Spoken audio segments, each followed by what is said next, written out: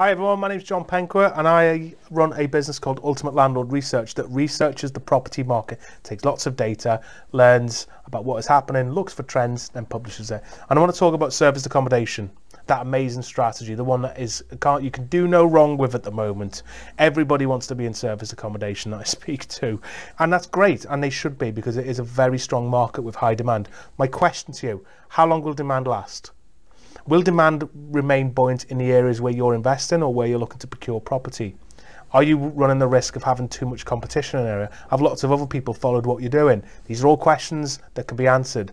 You can answer them by spending an awful lot of time asking people, and you'd have to ask an awful lot of people, or you can use data to analyse the market, to understand where your position in that market, if it's oversupplied or undersupplied. And supply and demand is critical. Understanding supply and demand and being able to forecast future supply and demand is critical as well. So if you want to learn a bit more about that, you've got to come on some of our workshops, come and attend some of our events and understand why it's important that you know your position within the market and how other markets that are emerging that you could potentially invest into.